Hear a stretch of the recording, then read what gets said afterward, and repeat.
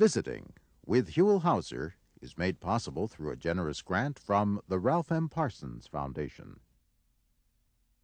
Well, it's a beautiful day. We're here at the Long Beach Naval Shipyard in Long Beach, and I'm standing here with John Ryan, who is you're kind of the head public affairs guy here, right? Yes, Huell, I am. Welcome on behalf of the 3,100 employees of Long Beach Naval Shipyard and the 1,500 support employees of the Naval Complex. And I'm happy to have you here today and show you about Long Beach Naval Shipyard. Boy, that was an official welcome if I ever heard one.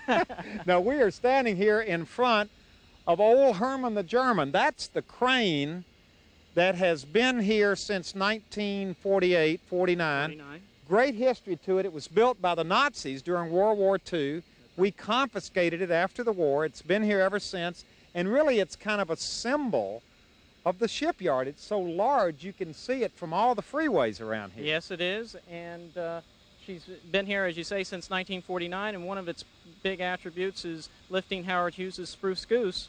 Really? Yes. And as a matter of fact, it's in the Guinness World Book of Record for largest lift physical size. Now, actually, I know a lot about that because we came down here and did a program for one of our California's Gold programs about Herman the German. That's right. But I've been wanting to come back to the shipyard ever since because this place really fascinates me.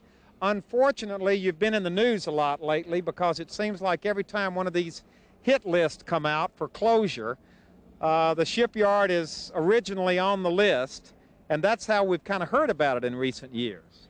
That's right. The shipyard has been recommended by the Defense Department for closure, but they submit their recommendations to the Defense Base Closure and Realignment Commission, and they'll make their final decision. That independent commission will make their final decision on 1 July. So it's kind of up in the air right now. That is correct. Well, we're here in a very non-political way just to find out what's going on here, and you wanted to start the program here by this huge hole in the ground. That's right. Dry dock number 1 is the largest dry dock in California. It's over 1,100 feet long and 140 feet wide. Its concrete flooring is 27.5 feet thick, and it's the largest dry dock, as I said, in California, capable of dry docking any of the Navy's ships, including aircraft carriers. An aircraft carrier can fit into here. That's correct. Well, now you brought us here, but there's not much activity going on here. Right. So why don't we go on over to the USS Antietam, which is a Aegis cruiser, and show you what we really do. Our mission is to repair and fix and overhaul surface ships. Why don't we? Sounds great. Now, as we walk by, Louis, turn around and take a look out here because we've got a beautiful day out here, and you've got a ship docked out here. What's the story on this one? That's the ex-USS Ajax, which is the ex-USS right. Ajax. It's a decommissioned ship.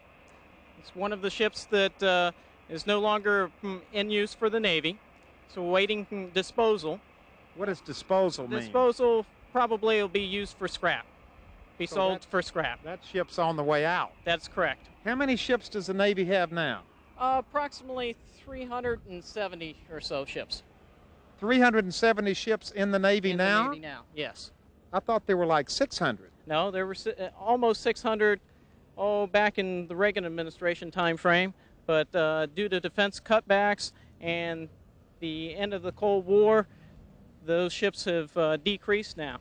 Now, is this a Navy shipyard? That's right, Huell. We're the only Navy shipyard in Southern California, and but we do have 3,100 civil service employees here. So it's a naval shipyard with civilian and Navy employees. That's correct. Mostly civilian employees. Well, this is quite a view looking out here at all your cranes. Is that where we're heading right over there? I see the top of a ship over there. We're going to go over to dry dock number 2 for the Antietam. We have 3 dry docks, and dry dock 2 is a little smaller than dry dock number 1. It's only about 650 feet in length. Okay, we're off. Now, how long would these ships be in here being worked on? Anywhere from 3-4 months to 6 months.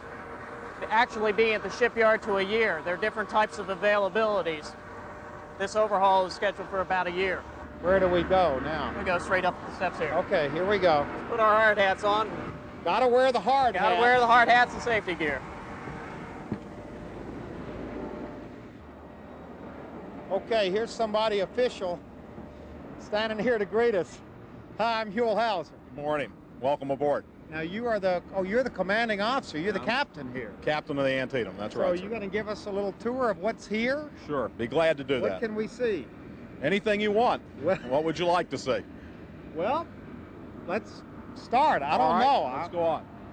I'm not sure I know what you got here. Do you want to stay outside mostly, or you want to Yeah, go I inside? guess we'd like to stay outside so we can see the work that's being done here on the dry dock. Come on, John. Now, what is involved in dry docking a ship the size of this? Well, Antietam is undergoing a $50 million overhaul.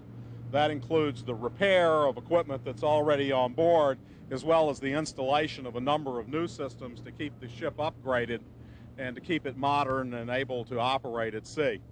This is what we call the forecastle of the ship, and there are a number of items going on up here, some by the ship's force. These are my sailors here working on the helo nets, and by the shipyard on the top of this missile launcher. So, do your sailors and the shipyard workers, they work together This is on this project? right. This is very much a joint effort. There are over 400 shipyard workers on the ship on the heaviest days, or have been, as well as all the shipyard people over in engineering and design and support services and in the shops, as well as the 350 members of my crew who spend about 60% of their time training and about 40% of their time doing industrial labor here on the ship. In addition to that, there's a whole team of people from the intermediate maintenance activity in San Diego, and we send them various pumps and valves that we don't have the capability to fix ourselves. So you're really taking this ship down to its basics and bringing it back. That's right. You can't see it now, but a 100-foot section out of the sides of both sides was cut completely out with new stiffeners put in. The paint has been removed virtually from the whole superstructure to put on these tiles to lower our radar cross section, and that work started from the top of the mast and is coming all the way down. Wow, this is quite an operation. This is the vertical launcher here.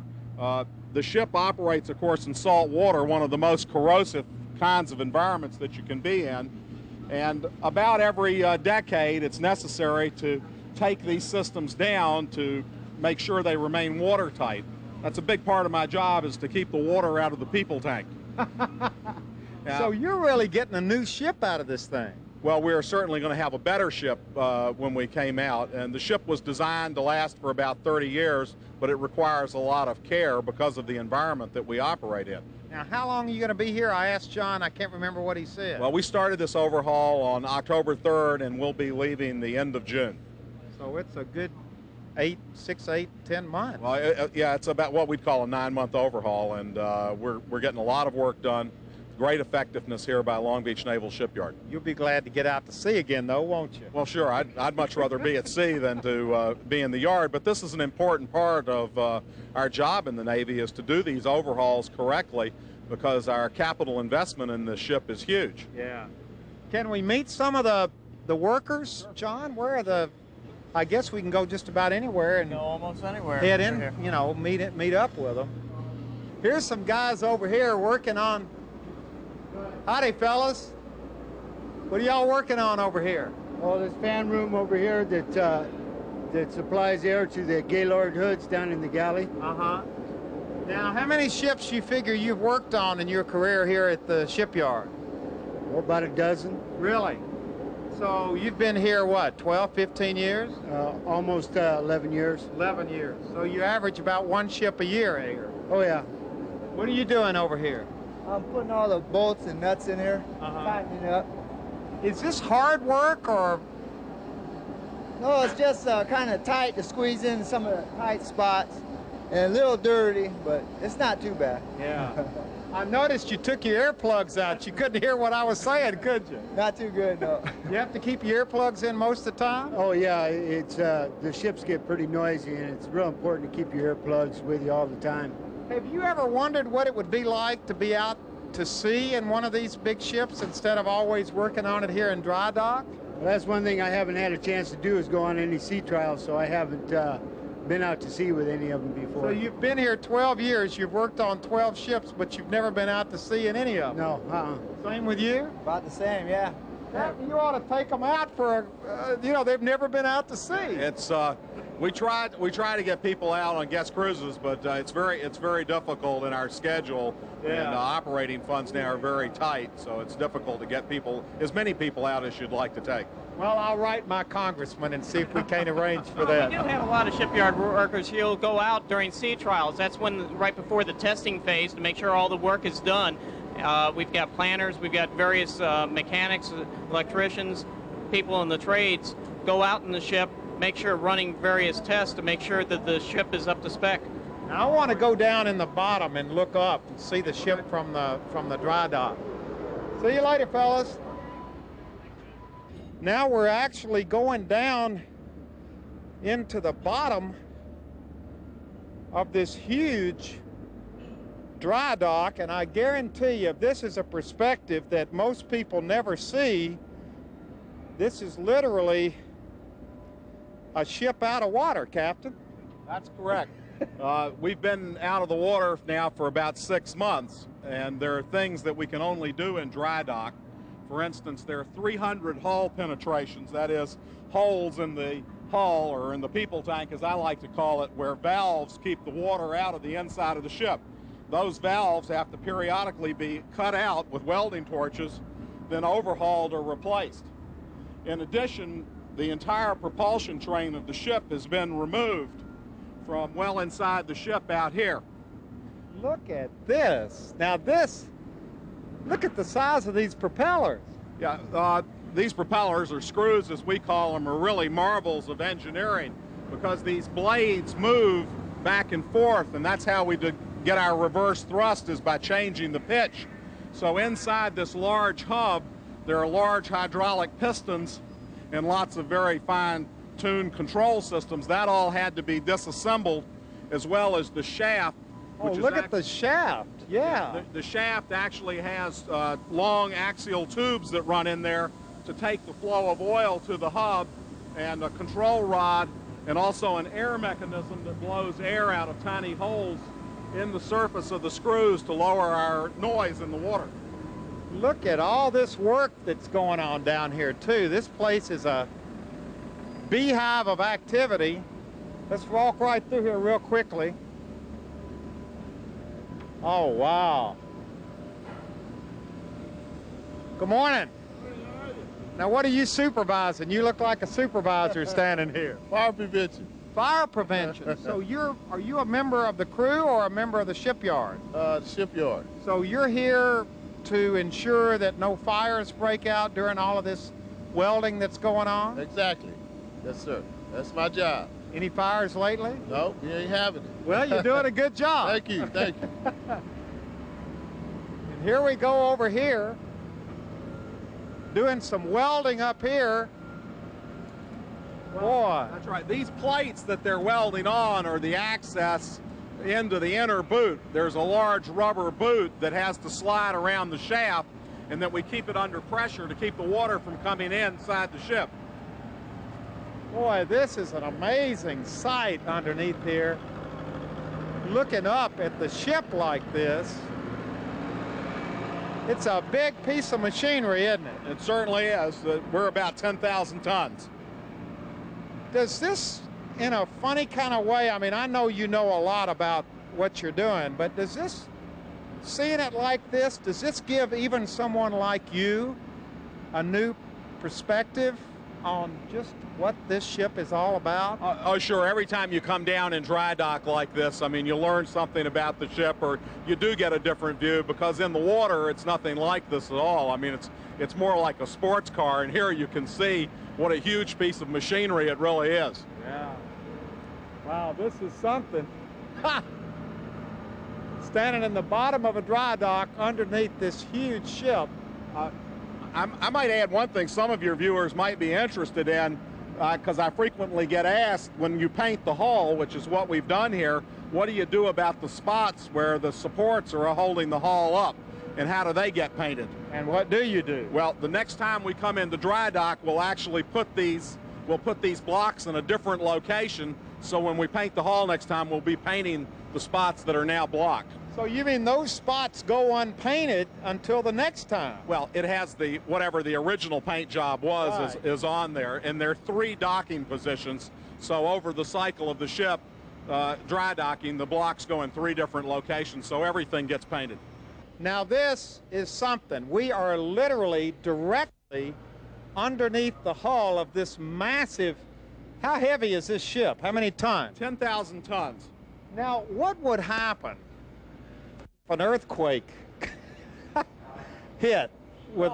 Actually, I can answer that because I was in this dry dock on a battleship back in 1989, and when the earthquake, Long Beach earthquake, took place, and it shook the ship pretty good, but it's very solid on these blocks, and there's a lot of weight holding it down. The bottom of this ship's a little bit rounded, but you can see everything's form-fitted. I don't think anything would happen to the ship. Because I got to tell you, I am putting a lot of faith in the strength of these things right now, because we are literally standing underneath this ship. Well, that's right, but you know, the ship is being supported much in the way it's being supported in the water, because the water is acting with the force on the hull of the buoyancy of the ship, and these blocks are spread out across the whole length of the ship and the width to make sure that no individual block is taking more weight than it has to. Okay, you've reassured me. Yeah. I feel better already. Okay. Well, it was just a question. It wasn't a bad question, was It's an it? excellent question. Be just my luck for an earthquake to hit while we're standing underneath Our there. biggest danger in an earthquake situation would probably be that the caisson, which has a huge amount of water against it, there was some damage around the outside of the caisson and the dock flooded, because right now the water would go inside the ship. All of these valves and so on are open. Wow. Well, that's a problem we're not going to have to deal with, right? I hope not. Got enough problems without worrying about an earthquake. Boy, this is something. Let's see what these guys over here are up to. Good morning. How y'all doing? Pretty good. What are you working on over here? We're disconnecting the temporary services for the ship, so we come out of dry dock. So you mean the whole time they're here, they're hooked up to some kind of cord that gives them the services from shore? Right, auxiliary power, right. So this power is what's running your ship right now? Right. We usually will take power from the shore when we come into port to save on our fuel cost instead of making it ourselves. However, in the shipyard, temporary services is your lifeline, both for the industrial work and for lights and power, because they have to bring in air, they have to bring in welding leads, they have to bring in ventilation. The ship itself does not have any of its normal air conditioning systems running. So these guys bring in everything we need on board to work. Now what's this big tarp doing over here? This tarp is covering our sonar dome. The sonar dome on this ship is like a big rubber radial tire. In fact, that's the way it's constructed. And this is just part of the protection system for the sonar dome, because we don't want to get it damaged in any way. Any imperfections in it cause noise in our anti-submarine warfare systems. So this is your sonar down here? Correct, yep. It's actually covered up here with a protective surface. Underneath that paper, you would see a rubber, looks very much like a smooth rubber tire. Why would I have thought that that would have been on the top of the ship instead of underwater? Well, for sonar sends out sound in the water to look for submarines, and so we operate it down in the environment where the submarines lurk. And here's the door that opens up to let the water in. Yeah, this is called a caisson, and it's like a dam or a door, and of course the water goes right up there to about the 42-foot mark on the caisson door, and you can see a little bit of leakage under the bottom of it, but it keeps pumped out pretty well. Well, thank you very much for the tour. You want to see the anchor chain over here? That's Oh, yeah, look. Painted 4 different colors. yeah. The red shot is the one that goes all the way inside the ship. Each shot is 15 fathoms long, fathom 6 feet. And the red shot's the last one. The yellow is caution, and the black shots are the ones that we normally have in the water. The white ones are between shots to tell us how much chain we have out in the water. So if we're in real deep water, we might get out to the yellow shot. If we ever get to the red shot, we know we have big problems because the chain is not connected to the ship at the bottom. It's just in a locker and wrapped around a wildcat. That's what controls it. It's not linked inside the ship in any way. So if you lose control of the chain, the whole thing could just run right out. I don't think I've ever seen an anchor laid out like this before. That's a lot of chain. Yeah. How much chain you got there? Well, there are 12 shots, and each shot is 15 fathoms, and each fathom is 6 feet. So it's 12 times 15 times 6. Well, thank you very much for the tour. This has been great. Glad to have I you. think this is something very few of us have ever seen, a ship this size in dry dock. Now, we found something interesting here as we were leaving the ship. I ran into another one of the, actually 2 of the guys from the ship here who were telling us what these things are out in the harbor here. Yes, these barges are set up with our office spaces, and also we need to keep a duty section on board to combat any emergency that might come up on the ship, fires, flooding and such. And that way they're on station and they're ready to go over the ship, stand the watches, and they're here 24 hours a day. So when the ship is being dry docked, you move your offices, and actually I guess people live on these floating barracks over here. Exactly. And that was a major evolution because all the administrative stuff from the ship was transferred over to the barges. Everything that we didn't need until the end of overhaul was taken and placed in long-term storage. And these stay here, though, all the time, regardless of what ship is being dry docked, right? Right. Now, are you living on one of these barges? Well, one day out of the week, we live on the barges because, you see, the duty section that he referred to, they have to have some place to sleep during that duty period. So we have 24-hour duty periods that we have to serve from 8 until 8 every day to make sure that the equipment and et cetera that we have on board is accounted for and is safe. So yes, we do live on there one day a week. So would you rather be on one of those barges or back on your ship? I'd rather be back on good ship Antietam. I mean, it's a nice barge, and I'd rather be on Antietam. Is this something that the regular crew members, you get a little antsy after a couple of months, you want to get back out? Well, be perfectly honest with you, Mr. Howser, it has a lot to do with the fact that for 9 months, a year ago, we lived on this ship. You get used to it. You just get used to walking through it. You get used to being around it. You get used to the whole feel of the ship. It becomes your environment, your home. So when you're not on it, it throws you off a little bit. You got to get used to being back on land and et cetera. Yeah. So it has that effect on a person. Well, you got to wait a few more months because it's not ready yet. But that's okay. Once it's ready, we'll be there. Now, you're the head civilian guy. I'm a project superintendent for the ship, but it's my job to put the team together. What do you mean, the team together? Well, it takes a large team to actually do an overhaul. An overhaul is considered one of the most complex industrial activities known to man. So you have to put together the financing, you have to put together the estimate, the customer has to buy the estimate, then you have to put together an execution team, the team that actually comes out here and actually does the work on the ship. Right now on the team there's about 400 people. So this is a very complicated deal here. Extremely complicated in several ways. One, you're taking gear off, repairing it, and putting it back on. You're also at the same time doing a lot of ship alterations. About half my work is actually new, upgraded gear going aboard ship. Were you in the Navy? No, I was not. Do you wish you were? At this point, yes. Why do you say that? Well, I've been doing it for 29 years, and you never know enough. Yeah. There's always a lot out there to learn. You come in every day, there's always something new to learn. Now we've run into Tim Stover, who you identified your job as? A marine pipe fitter. A pipe fitter? Yeah. We're basically like a plumber, a shipboard plumber. Uh-huh. And we do all different piping systems throughout the ship. And each ship has hundreds of miles of ship piping. So a lot of pipes to. Now, have you always worked on a ship? Yeah, for about the past 5 years since I've been a pipe fitter. I've been here on the ships, all different ships. About the 12th ship I've worked on in 5 years. Really? Yeah. Now, you don't work out here on deck, do you? No, we work mostly inside.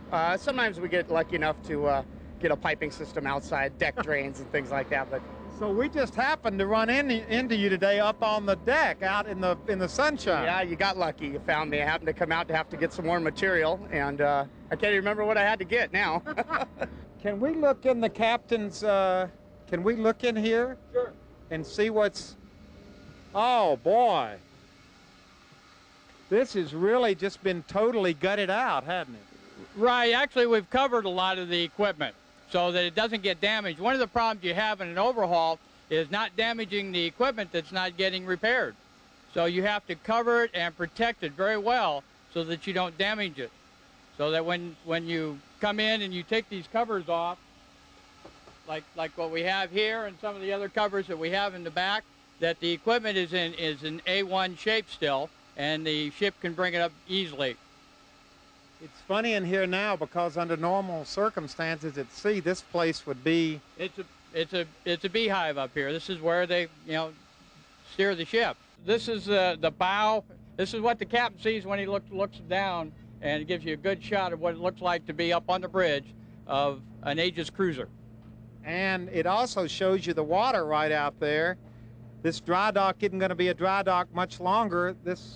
That gate's going to open up, the water's going to come in, and this ship's going to sail out. That's correct.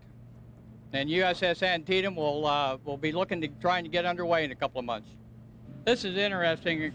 This is one of the few times that you'll ever see a hole all the way from the flight deck or the helicopter pad all the way down to the engine room.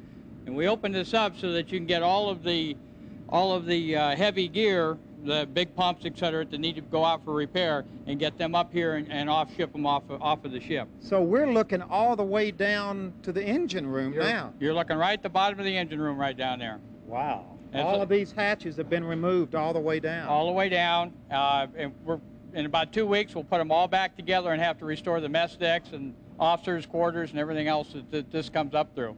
But for right now, those are open. They're open just to get the big machinery in and out. You know, we didn't even really look at all the stuff going on inside the ship because it's kind of dark inside. It's hard for us to shoot it. There's a lot going on inside. Oh, there's a lot. Actually, most of the work is going on inside the ship. Very little of what you see actually goes on the outside of the ship. Well, it looked busy enough on the outside for us. Thank you very much. You're quite welcome. Do you think that most of the workers here have a real understanding and appreciation for the history of this shipyard and what it's done over the years? The younger ones coming in, it takes about 3 to 5 years for somebody who's coming into the shipyard to be good at what they do. Once they become good at what they do, then they learn a lot about the history of the shipyard. So those people who have been here over 3 to 5 years, I'd say, yes, probably correct. And what do you think about this old shipyard? I love it. I love it. It's a challenge. Every day is a challenge. Every day is new. The shipyard is very supportive of you when you're out here on what we call the windy corner, because when you take on a project, it's very difficult. The shipyard supports you. There's a lot of people in the shipyard that are not assigned to the project that support you. And it's like a big family. It's like a very large family here. And most everybody knows most everybody. Well, I hope it's got a future. So do I, especially for the people that have to be here. I've been here about 30 years. And when I came, it was open. And when I leave, I hope it's open too.